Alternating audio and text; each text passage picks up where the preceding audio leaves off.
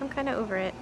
And I got like 3 hours of sleep last night. I had horrible insomnia. Good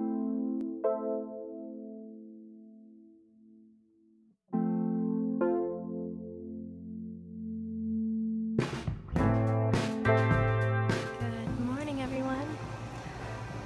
As you saw, all we've done really is have breakfast. Ziggy came up. He was down with my husband, but the boys were screaming and yelling and being awful. I was briefly considering taking them to the mall, trying to get Jax a haircut. The only place he's really gone in recent years is a salon at the mall and one particular stylist. She seems to be out for the week, but I convinced him that we could maybe try just seeing a different lady there because they're all really nice to him.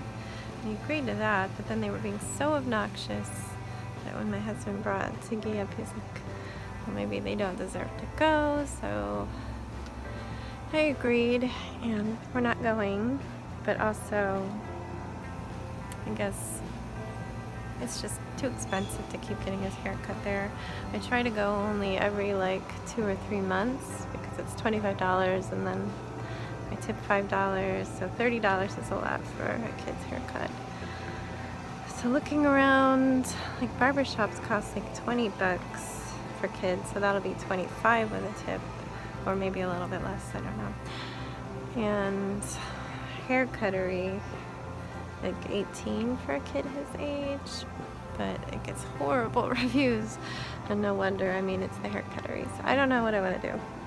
I don't know what he wants to do. He's always just cried and fussed and made a big deal. He's older now because he's been going to this one stylist for years, so maybe he can handle going somewhere else, but I'm kind of over it. And I got like 3 hours of sleep last night. I had horrible insomnia and a super itchy mosquito bite. It's like the tiniest little thing on my knee, and I had another one that I got at the same time. That one's not itching right now, but the one on my knee just kept me awake, and I just also had insomnia for I don't know why. Hormones and stuff, and I'm just exhausted and sad, and I just want to sleep. But it's only 11. It's not even lunchtime.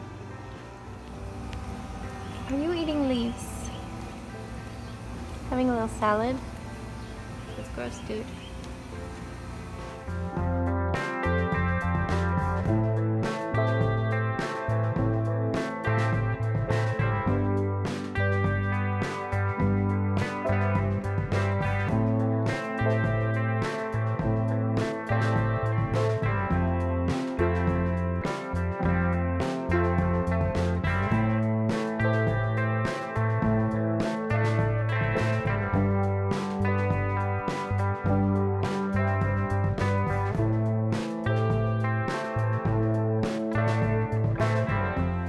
Hello everyone, we've made it to the end of Tuesday.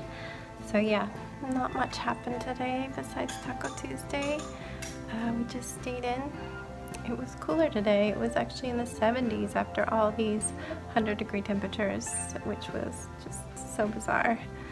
Kind of drizzly, but mostly just cloudy and gray. I think all the rain missed us.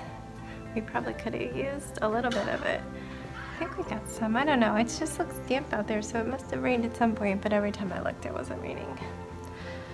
Anyway, I'm actually in a hoodie because the air conditioner has been chilling me off today. I feel like a lump because I only walked 2,000 steps.